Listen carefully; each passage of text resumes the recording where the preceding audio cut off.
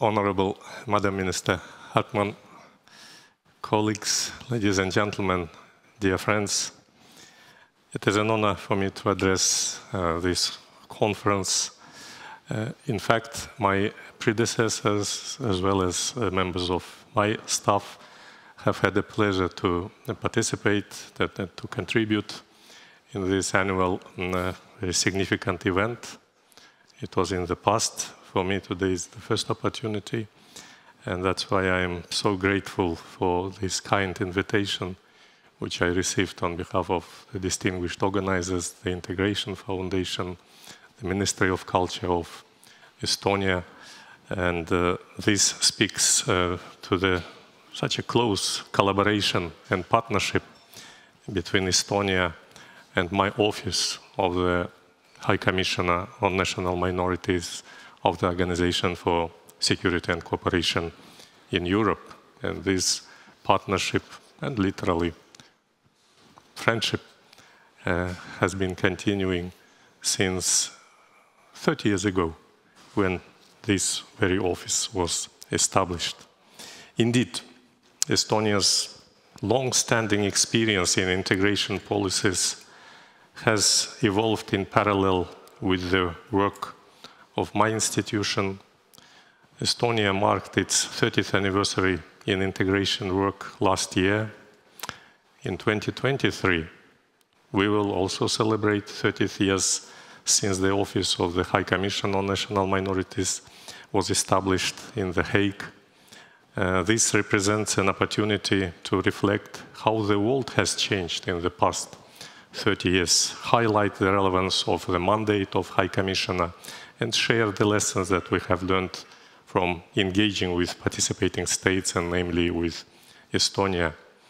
And the geopolitical challenges, and Madam Minister has reflected just a few moments ago on them, those challenges that we are all facing with the moment of such an unprecedented, not simply challenges, but also threats to our security and sometimes even to our physical safety. And we will have opportunity to talk about it later today. My mandate was established 30 years ago. At that time it was still a conference, not organization, but conference on security and cooperation in Europe. And is this kind of mandate, and probably you remember the name of the first High Commission on National Minorities, Honorable Max van der Stoel, the renowned Dutch statesman. So this mandate is to provide so-called early warning and early action to prevent tensions involving national minorities issues from developing these tensions into the conflict. I engage in quiet diplomacy, and with discrete actions, I am providing tailored expertise to the 57 OSCE participating states in order to support their efforts to develop and implement policies that facilitate the integration of diverse societies. At a time when the degree of both real and perceived diversity in our societies has increased, promoting policies and laws that facilitate integration through inclusion and respect for diversity is one of the most effective tools to prevent conflicts. Unfortunately, during the time my office has been operational, tensions related to national minority issues have not ceased to be relevant factors in conflict and war. Rather, confrontation prevails across OSCE region. The inability to manage diversity in society and to meet the rights and needs of minorities, whether these are traditional minorities or new arrivals as immigrants or refugees, is exacerbated by inflammatory and populistic rhetoric, and I observe it with deep frustration still in many corners of the OSCE region. Often, minorities are presented as a national security threat in political discourse. Achieving a balance between protecting the sovereignty and territorial integrity of states on the one hand, and preserving the specific identity of minorities on the other hand, appears increasingly difficult, especially for relatively young states that are still undergoing national building process.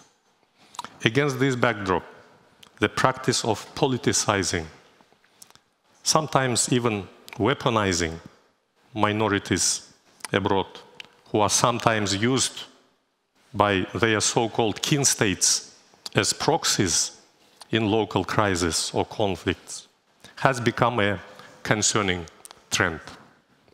In line with my institution's Bolzan and Bozen recommendations on national minorities in interstate relations, I hold that states may have a legitimate interest to support persons belonging to national minorities residing in other states based on ethnic, cultural, linguistic, religious, historical, or any other ties. However, there is a risk that this legitimate support could infringe on the sovereignty and territorial integrity of the country, and not only territorial integrity, where the minorities reside. This is the key message of these recommendations, which try to help states support minorities abroad in a manner that respects good neighborly relations. These recommendations aim to help states avoid the risk that minority issues are manipulated and instrumentalized for political reasons, which can undermine the legitimate role of the state and even lead to cross-border conflict. This is, as we have unfortunately seen, a realistic scenario. Alerting participating states to the dangers associated with this practice is something that I have been focusing on since took my mandate. We are already seeing the devastating consequences of the Russian Federation's decision to invade Ukraine, and most recently its illegal annexation of Ukraine's sovereign territories. As I have shared through my channels of above-mentioned quiet diplomacy, continued violence, aggression, and the forcible redrawing of boundaries with a stated objective to protect minorities or to build homogeneous societies will only lead to the further catastrophe. And it applies not to only to the ongoing war, but to some other possible scenarios in our OSCE area. Ladies and gentlemen, in light of these risks, what can we do to increase the resilience of our diverse societies to crisis, external instrumentalization, and conflict? Over the years, my office has developed a set of guidelines and recommendations in a number of policy areas, such as education, the use of language, role of law, policing, media, participation of minorities, as well as with regard to interstate relations. These guidelines aim to help the 57 OSCE participating states to strengthen integration and resilience of their societies. Just some weeks ago, my office marked the 10th anniversary of the Ljubljana Guidelines on the Integration of Diverse Societies, one of the most comprehensive thematic publications of the HCNM. These Ljubljana Guidelines state that integration is a dynamic, multi-actor process of mutual engagement that facilitates effective participation by all members of a diverse society in the economic, political, social, and cultural life, and foster the shared and inclusive sense of belonging at national and local level. End of quotation.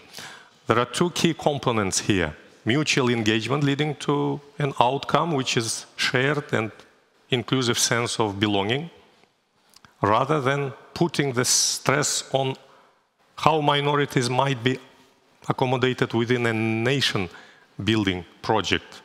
There is an explicit focus on mutual engagement. In this sense, integration is defined as a two-way process that entails that both the majority and minority communities take responsibility for accommodating the needs of all and share the benefit of it. The Ljubljana Guidelines also argue that this mutual accommodation can lead to change in minority and majority cultures. This may be an uncomfortable concept for those who are primarily interested in promoting and safeguarding one singular, uniform identity. Such aspiration is not only undesirable, but also unrealistic. As the first High Commissioner, I mentioned his name, Max van der Stoel, said, diversity is a matter of fact, and it is here to stay. That said, we need to acknowledge that minority communities are never homogeneous groups, and specific groups within them may have their own particular needs. Challenges to foster the participation of minority women, often facing intersectional discrimination, are a case in point. Then, the Ljubljana Guidelines very well explain there has to be an understanding that identity is fluid, multi-layered, multiple, sometimes shifting concept, and that elements of the identity of what are considered to be different groups often intersect and overlaps. As one speaker at our Ljubljana Guidelines Anniversary Conference recently put, we no longer live in a layered cake where groups are separate and stacked. We live in a marble cake where different butters have flowed into one another. This reinforces the need to focus on the integration of societies as opposed to integration into society, and on policies that affect the whole of it, and not only minority communities. Estonia's comprehensive integration strategy, which brings together sectorial policies affecting the whole of society, is a tangible example of how this can be done in practice. Related monitoring mechanisms add an essential element of accountability. This is how change is most effectively achieved. But going back to inclusive policies that strengthen the cohesion of society, what are we talking about concretely? The policies that my office promotes are based on the principle of balance.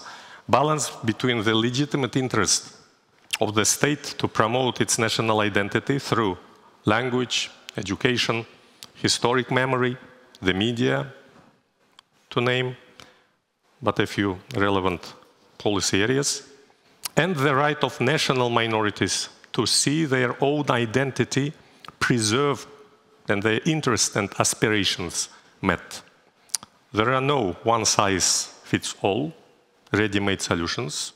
Solutions are contextual. That is why in our joint work with participating states, my office closely cooperates with policymakers, practitioners, and members of the community, and I am so glad to see among participants of this conference our long-standing and reliable partners from academia, from think tanks, and from such a vibrant civil society.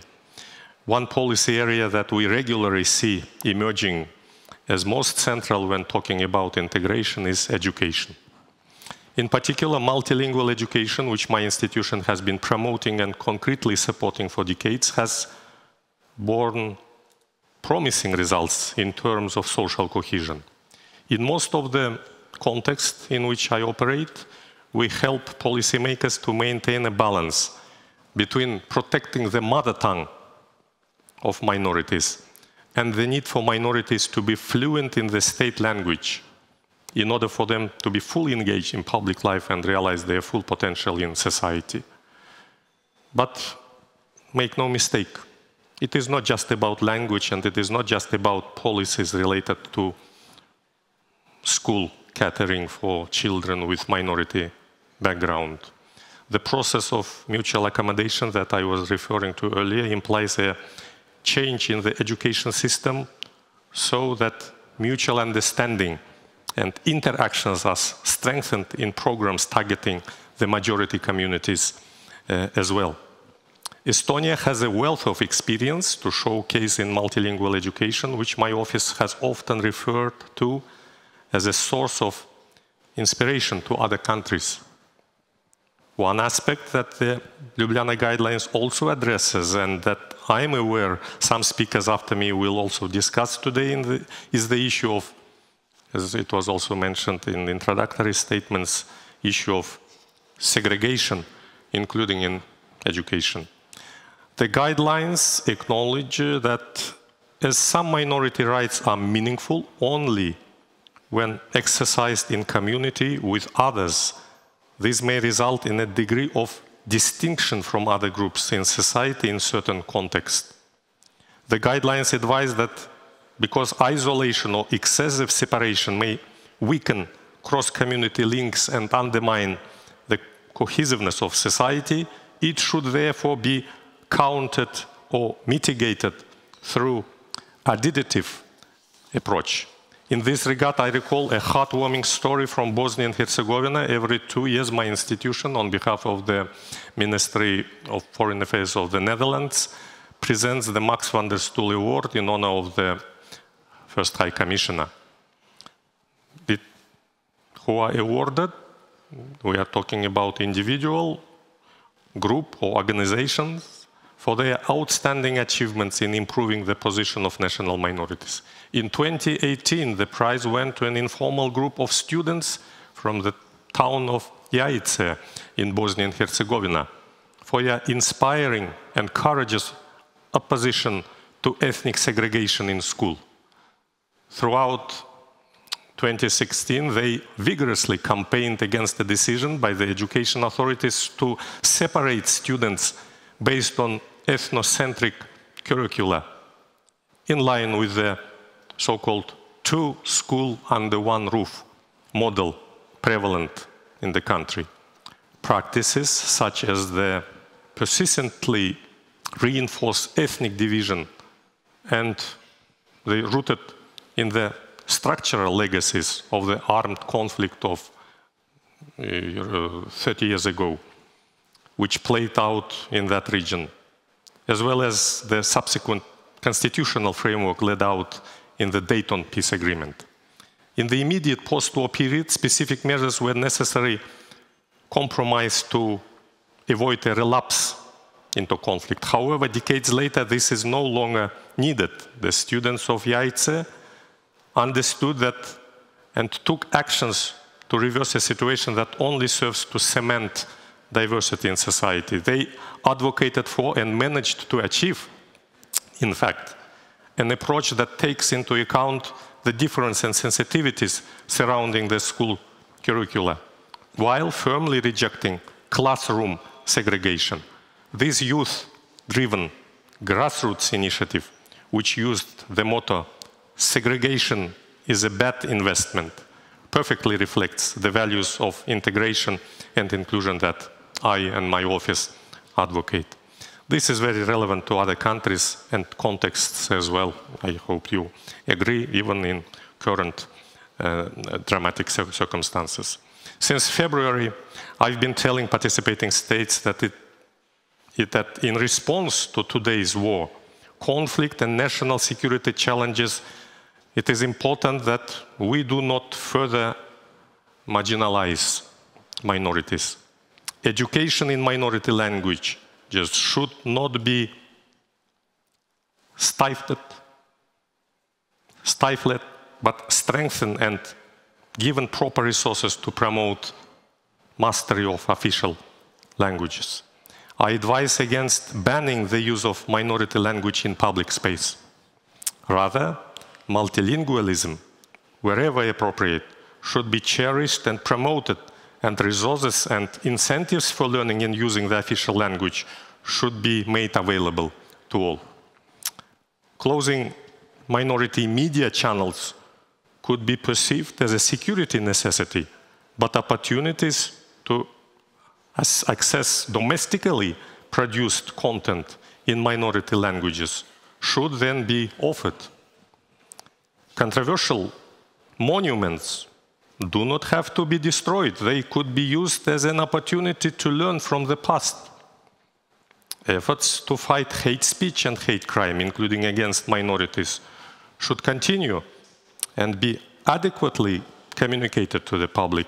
And indeed, segregation should be avoided in all spheres of life, and mutual contacts should be promoted. Overcoming the current geopolitical divisions is an overwhelming challenge. At the same time, many minority issues with conflict potential have concrete and sometimes technical level answers. From my work and the work of my predecessors with the 57 participants of the OSCE over the past 3 decades, I have drawn lessons, examples, inspiration. Estonia and its experience in integration policies has helped us enrich the toolbox that I share with participating states facing integration challenges. The international community, including the OSCE, through its institutions, mechanisms, and policies, has an important role to play. My mandate to prevent conflict with regard to national minority issues is well placed to identify and early signs of conflict and propose strategies to prevent it both in the short and long term.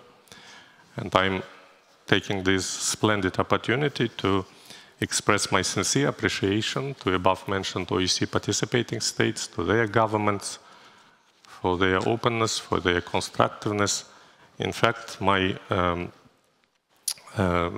practical work proved that I do not have any kind of issues, problems in interaction with governments, with decision makers, with distinguished members of the parliaments. At the same time, my another observation is that many countries have managed to adopt almost perfect legislation when it comes to the interests of national minorities in all above-mentioned areas of education, language and linguistic policies, of participation of national minorities in political, cultural, economic life. But at the same time, what deserved much more attention today is implementation. And this, my visit is going to be one of the first of my interactions with the my Estonian new friends and interlocutors in the government in particular. I'm going to deliver some messages, some of my above-mentioned guidelines and recommendations to the kind attention of these decision makers. I received quite a bulk of significant ideas and initiatives, as well as concerns expressed by the representatives of national communities during my yesterday's interaction in Narva. Many thanks, Dmitry, for organizing my meeting there, in particular with roundtable participants. I visited already, within this day, I've already visited a couple of your education entities, teachers as well as students also expressing some kind of their concerns, which are also aimed to integration of diverse Estonian society, as well as aimed at improving, conditions for their staying here. In particular, I can tell you that some of proposals are about how to preserve some level of education in mother tongue, in particular in Russian language. Some students raising in issues of extension of their residential permits after graduating the renowned Estonian education entities. But sometimes, and I am sad to admit, our children, students, they facing the consequences of geopolitics. So geopolitics, I'm sad to admit, playing a role today, even in the fate and destiny of the, not only of languages or education or other systems, but also in the destiny of individuals, of our youth. And I didn't, don't want to take up too much of our very valuable time. I didn't reflect extensively on gender-related issues. Women, and in particular girls, are becoming so vulnerable today in light of above mentioned and many other challenges. So with this, let me to express my hope that today's event will serve as a sort of catalyst for us not only to reflect on and learn from the past, but also to recognize that respecting and effectively governing diversity within one society is vital for our future. For we have far more in common that unites us than divides us. Thank you for your attention. Большое спасибо за внимание.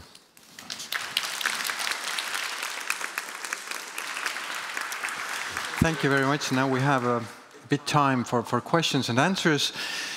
Is there anyone in the audience who would like to say something, ask something? If not, then actually we have some minutes left. You said that you also wanted to elaborate a bit on gender issues. Actually, you know, we have a few minutes. If you have something you would like to add in this, then this is the time now. Well,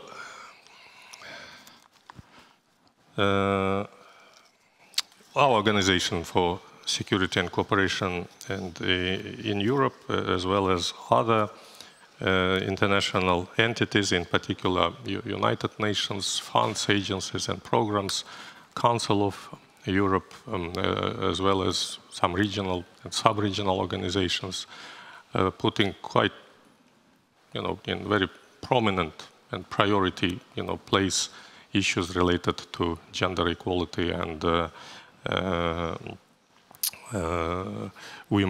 women's and girls' rights. Even more, my office is working now on kind of research in order to concentrate attention of OSCE participating states on intersectionality or with regard to gender balance in our activity. What is important to note is that, well, we want to avoid a situation when too many cooks spoiling the broth. On the contrary, I am so glad to admit that all above-mentioned actors today as united as never before when it comes to addressing gender issues. In particular, we are going to organize a series of various kind of events in the framework of all these forums. On the other side, gender is an issue which, in fact, highlighted in national strategies of many countries. I'm here, for example, when it comes to just one particular segment, when it comes to gender equality and promotion of rights of women. I'm visiting Estonia. Before I was in Lithuania, and I was so positively impressed by the number of women present in the above-mentioned decision bodies, in the governments, in parliaments, such a almost perfect gender balance. On the other side, I know that how it is important for national minorities in particular also to be also part of this, our mainstream policies with regard to gender equality. And from this perspective, I'm, for example, so glad to share with you that in my own country, in Kazakhstan in particular, by constitutional law, we're reserving 1/3 of the seats in elected bodies, also in party and other lists, for women and youth. So 1/3 of seats to be reserved for this very important group of our population. So I take this opportunity and to thinking about also maybe it is time also to reserve some quota for representatives of minorities and among them women to be in prominent place. Okay, yeah, let's start from there, and then the next person. Yeah, Palun. Yeah, thank you very much for your presentation. My name is Bart Kozijn. I moved this summer with my Dutch-Estonian family from the Netherlands to Estonia. So I'm here to integrate and very happy to be part of this conference. You were talking about the war in Ukraine and all the terrible situation we are in. I'm wondering, like, how do you observe that the war also kind of challenges and speeds up processes of integration and let's say the awareness in European societies about the importance of integrating minorities, also like developments in this part of Europe. So I'm curious, how do you see the war affecting our consciousness of the position of minorities in European societies? Well, this is quite a complex issue, and thank you for this question. I will just link it also maybe with previous one. I didn't mention to you that both in Lithuania as well as here in Estonia, I was very impressed by dedication, generosity and commitment of not only of your governments, but also of ordinary people providing such an enormous support to refugees coming from Ukraine. And I watched some even TV reports on Estonian TV, and among them, most of them are women. And I watched some reports how, here in this society, opportunities also provided for integrating of women and of their children to not only to education system also, but also to labor market. Indeed, this is a perfect opportunity now for all of us to readdress issues which I just highlighted in brief for. So what we should do is to prevent any possibility in the future of instrumentalization and politicization of issues related to interests of minorities.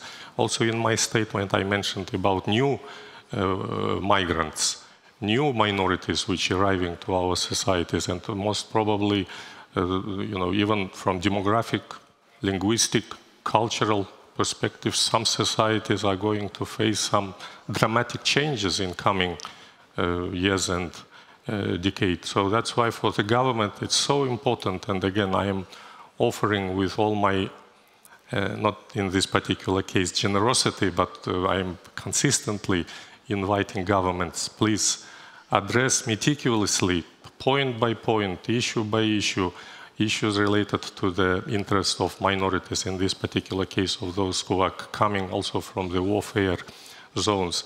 And by the way, I was also quite impressed how governments here in the region managed to, probably I should also of course to add Latvia, I didn't visit it during this tour, how these governments are flexible enough in order to, to accommodate the needs of children and their parents when it comes, for example, to hire and to find teachers. By the way, this issue of teachers is also important for Estonia itself, because if now this society is shifting to the, state language, just purely state language education, it is so important to find teachers to teach in Estonian language. At the same time, not to lose the capacity of the past, because, for example, in particular case, and this is a question which I am receiving very often about the destiny of the Russian language. If Russian language or Russian culture or Russian-speaking people not to be a sort of, collateral damage of all above-mentioned geopolitics, please do continue investing into the languages. For example, in this particular, by the way, in case of Estonia, Lithuania and Latvia, these three nations are among most, successful when it comes to cooperation with my part of the world, with Central Asia. And just guess why? What is the, comparative advantage which Estonia has comparing to Finland, for example? Both nations are quite, prosperous enough, but at the same time, Estonia has much more advantages because your entrepreneurs, your business community, your academics, your experts coming to our region and speaking in the same language with their compatriots, with their colleagues in my particular country, especially the country of Kazakhstan, in particular during pandemic, for example. Doctors, medical doctors of Estonia and of Kazakhstan established direct Zoom kind of assisting each other. On the other hand, these days, for example, 53 headmasters probably of schools from Kazakhstan visiting, namely Estonia, to learn from your education system. Probably one of the area will be how to shift from, how to make sure that state language will be, so much demanded by population of my country in particular. So you have no right to commit any mistake. You should lead by example. Estonia and the rest of the OSCE community, especially in light of all above mentioned. And please, when it comes to the Russian language, it is so sophisticated, it is so rich. If we will lose today any, single knowledge of its grammar, it will be, it will have quite a effect for the future. But again, Estonia is one of those places which could be considered as a sort of, in our formal language, as a polygon of friendship. But at the same time, implementation is so important. And I just mentioning this country because I stay here, but there are many other areas which still have to do a lot in order to reach the level of their policies which protect and engage into their policies the interests of minorities, including new minorities which are arriving. And we had one more question, please. Yes. Does it work? Yes, it works. Thank you very much, Your Excellency, for a very interesting keynote speech. My name is Olga Sitnik. I'm working in the Ministry of Culture of Estonia, and I would like to go back again to this, the first question we had. So you already mentioned this intersectional approach to dealing with minorities. I would like to ask about another big minority. We have LGBTQ+ people. How do you have any kind of special measures how to support these people within the national minority groups, right? Because we know that they are especially vulnerable in some places of the world still. If you are a national minority and if you're gay, you can have very big problems. So do you have any kind of a special approach and recommendations regarding that? Thank you. Well, in fact, our organization is also dealing with this and many other issues, so I will not take up too much time, as I mentioned, because this is maybe a matter for our future researchers, and we will engage our above-mentioned experts into that. The members of my staff are here, so we will address this issue in our internal meetings, but so far I cannot reflect widely on this issue now. Okay, do we have any other? Yeah, okay, there is also a hand raised. We have some time left, some seconds left, so... Mart Rannut, Estonian Institute of Human Rights. May I inquire about the positive experience in Kazakhstan concerning learning the state language? I recall when I visited first Kazakhstan, the city of Guryev. There I couldn't find any Russian speaking a word in Kazakh. And during the last visit some years ago, I found out that most of the youth speak Kazakh language quite well, even those whose domestic language was Russian. How could you reach such a miracle? What might have been the core element in such policy?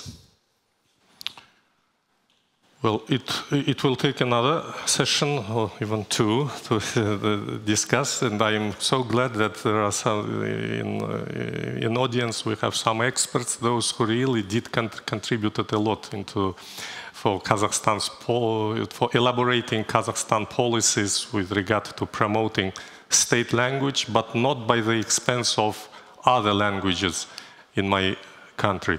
So, political will. Well, number one is a political will of our leadership. So probably this was a key factor which promoted such a balanced approach.